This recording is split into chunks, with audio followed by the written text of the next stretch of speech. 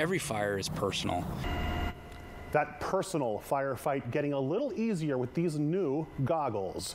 Tonight, fighting fire from the air in the dark. Training continues at the Hollister Air Attack Base. Now, CAL FIRE has a new tool this fire season. We have an inside look at the night vision goggles that are changing how they can fight fires.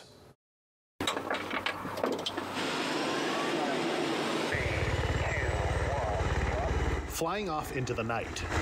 It's now something these Firehawk pilots can do. These new night vision goggles allow firefighters to fight fire even when the sun goes down. The helicopter was ordered with what we call night vision compatible lighting.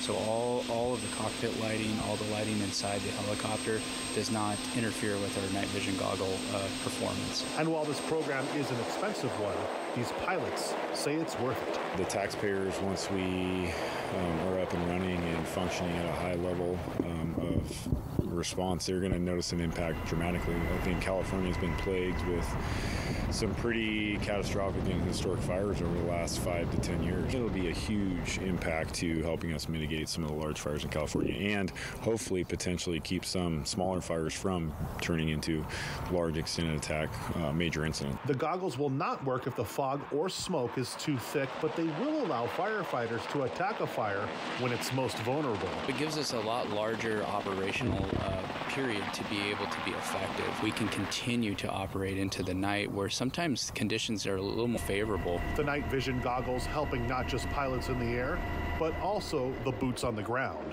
Whether that be where the fire's at, the active part of the fire, helping them, come up with the strategies and tactics of how they're going to, come up with a plan to suppress that fire. At nighttime, it's very hard to see all that, but with this aircraft, with the NVG capability, they are able to give that intel and support the troops on the ground. Intel helping firefighters help you.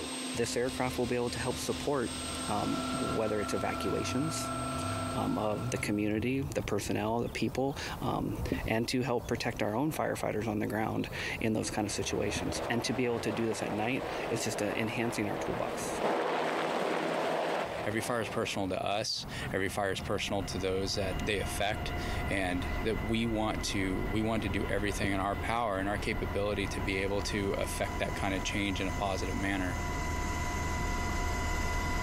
Those Firehawk helicopters, so cool, such a great tool. The state now getting 12 of those, so really going to help with the firefight. And now those goggles too will help. We checked, they will continue, by the way, the training out there until Friday night.